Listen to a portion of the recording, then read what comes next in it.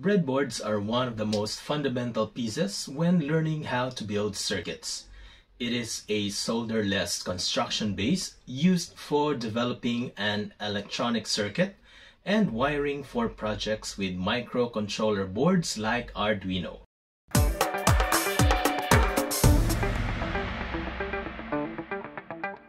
Breadboards are made for doing quick experiments.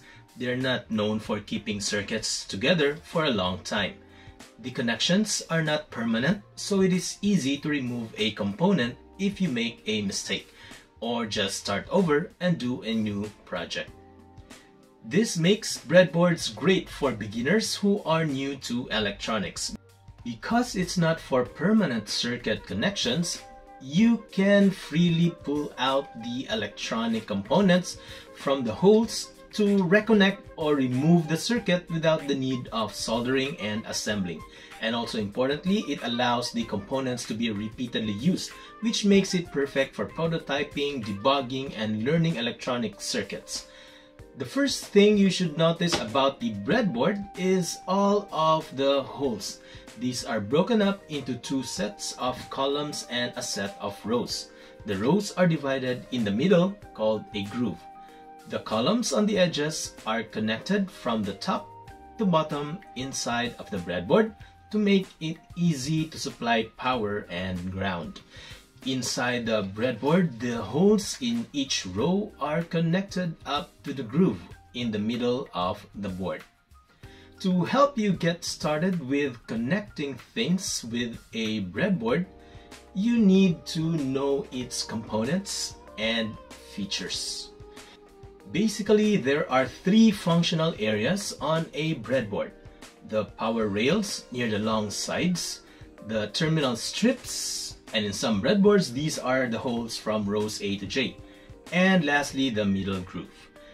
And remember that the inside of the breadboard, or under the holes, is made up of sets of 5 metal clips. The power rails are typically used to supply electrical power to your circuit when you connect them to a battery pack or other external power supply. Note that only holes in the same strip forming a row are electrically connected to each other. It is important to be aware that the power rails on either side are not connected. So if you want the same power source on both sides, you will need to connect the two sides with some jumper wires. Keep in mind that the markings are there just for a reference. There is no rule that says you have to plug the power into the positive rail and ground into the negative rail, though it is a good practice to keep everything in order. Terminal strips are the main work area separated by the middle groove into two parts. These are the rails A to E and rails F to J. They are mainly used for electrical components.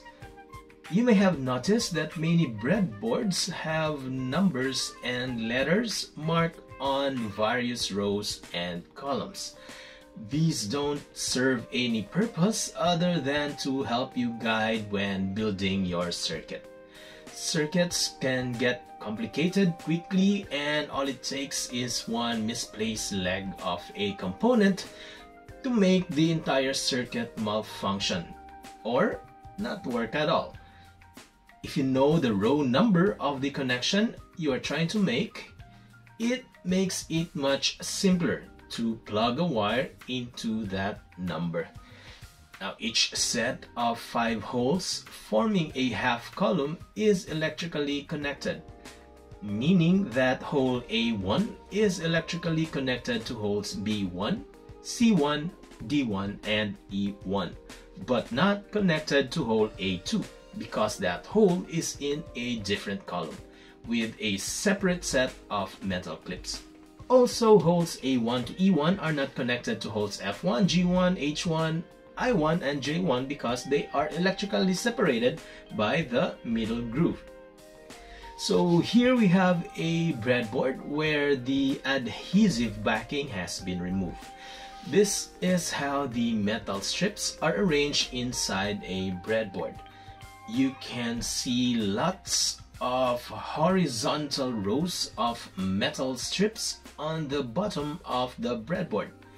The tops of the metal rows have little clips that hide under the plastic holes. These clips allow you to stick a wire or the leg of a component into the exposed holes on the breadboard, which will then hold it in place. Once inserted, that component will be electrically connected to anything else placed in that row. This is because the metal rows are conductive and allow current to flow from any point in that strip. Note that exact configurations might vary from breadboard to breadboard. For example, some breadboards have labels printed in landscape orientation instead of portrait orientation. So most mini breadboards do not have power rails or labels printed on them at all. In connecting components with the breadboard, you may need to use jumper wires. Jumper wires are wires that have stiff ends that are easy to push into the breadboard holes. You can also buy spools of solid core hookup wire and a pair of wire strippers and cut your own jumper wires. This is the best long-term option if you plan on doing lots of electronics projects, because you can cut wires to the exact length you need and pick which colors you want. It is also much more cost-effective per length of wire. You also need to use the right wire gauge, which is a way of measuring wire diameter. 22 AWG or American wire gauge is the most common gauge used for breadboards. Now here's a simple LED circuit we can make on a breadboard. You may see a lot of breadboard diagrams like this on the internet.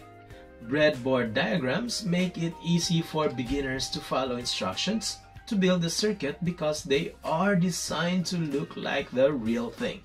Just remember that you don't really have to match the breadboard diagram exactly.